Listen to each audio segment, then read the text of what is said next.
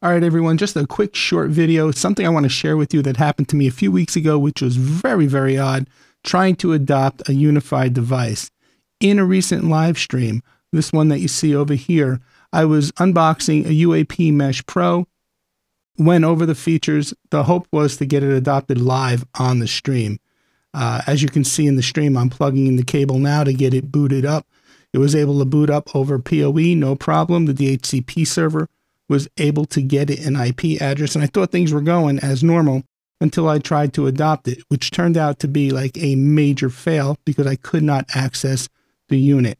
So, however, what happened was it turned out that once I did some troubleshooting after the stream, I found that in the unified controller, and I wish I had a screenshot to show you, the port was being blocked by spanning tree protocol because it thought that there was a network loop going on in the network. Now, I know my network pretty well, and there's never been any problems up to this point until I tried to plug in this device. So I was pretty skeptical. I really doubted that there was like a network loop going on.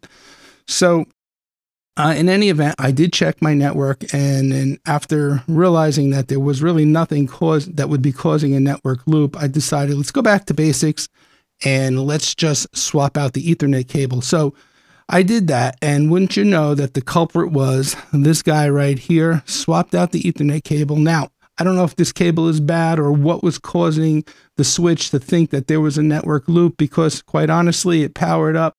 The device got issued, but then immediately the port was being blocked. So again, point here is I did all kinds of troubleshooting, and I went back to basics to find out that it was just the cable. So let me know if you've had anything like this happen to you in your professional or personal careers. I'd be interesting to know. Please let me know down in the comments. If you'd like to see more content like this, please click the video on the screen. Thank you so much for watching.